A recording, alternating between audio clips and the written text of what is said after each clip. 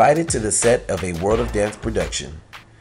We want to get a backstage look at their production company and find out what skills are important to them. The World of Dance produces competitions on a global basis.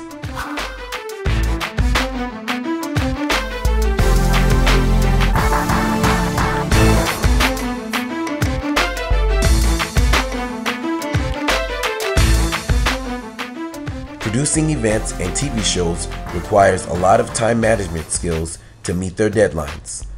The entertainment industry is fast-paced and needs employees who can meet their demands. We just arrived and we are about to meet with the World of Dance CEO, Matthew Everett. How would you rank the importance of time management skills for one of your employees? Well, time management is really important. On a scale of 1 to 10, I'd say it's probably an 11.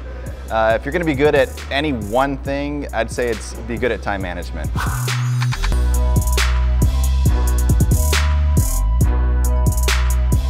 Is there a cost to a company if the employees don't have good time management skills?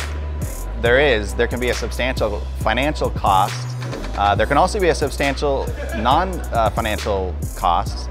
One of my mentors would often tell me that the most important numbers in a business are unknown and unknowable. And when time management goes wrong, you can't measure the cost of reputation loss, of your client satisfaction decreasing, of employee morale. So it definitely has a cost.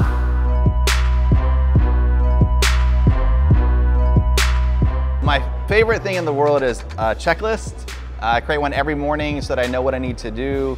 Checklists are both easy, natural, they're shareable, they're helpful for you for a project, they're helpful for you in documenting what's involved in outlining a process, and they're great project management tools that allow you to create and share checklists, timelines, and responsibilities, and definitely a big supporter of those.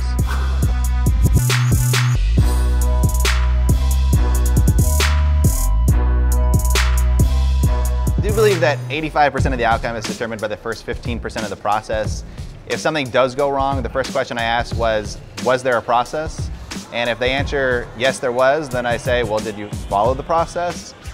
If they didn't follow the process, then that's a problem. But if they follow the process and something went wrong, then it means that we need to go fix the process. And if there was no process, then we need to all jump in and figure out how to make sure that we know how to do it so that doesn't happen again.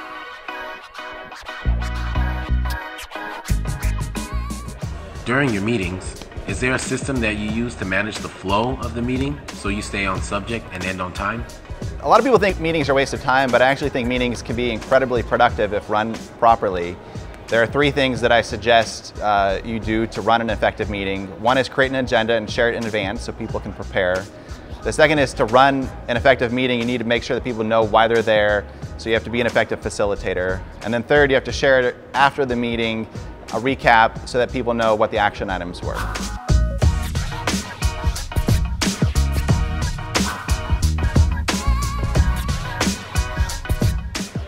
Is there a method you use to move a project along using short-term deadlines to reach the final outcome? Yeah, I borrow a lot from software development methodologies. There's a particular idea about using backlogs and sprints that I really like. The idea there is everything that you need to do, you put in a backlog, and then you pull from that the things that you're going to do in a particular period of time. We call that a sprint. During the sprint, you can only work on the things that were assigned to that sprint. And then when it's over, then anything that wasn't done goes back in the backlog and you start the process all over again.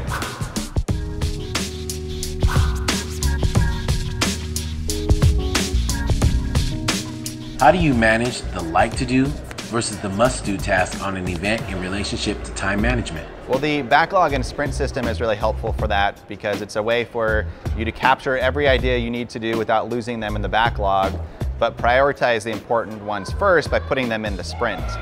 But there's actually another idea that I really like, which is Stephen Covey's 4 quadrants concept from his book, 7 Habits of Highly Effective People. He talks about rating tasks on a scale of urgency and importance, spending as much time as you can on obviously the important tasks, the urgent tasks, as long as they're important, but not spending as much time and trying to avoid completely the unimportant and non-urgent tasks.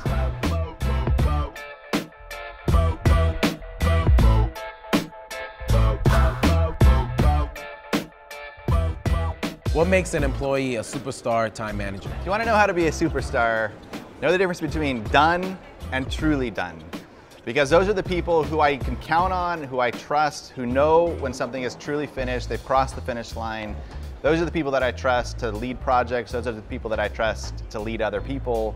And those are the people that I actually want to promote to greater positions of responsibility.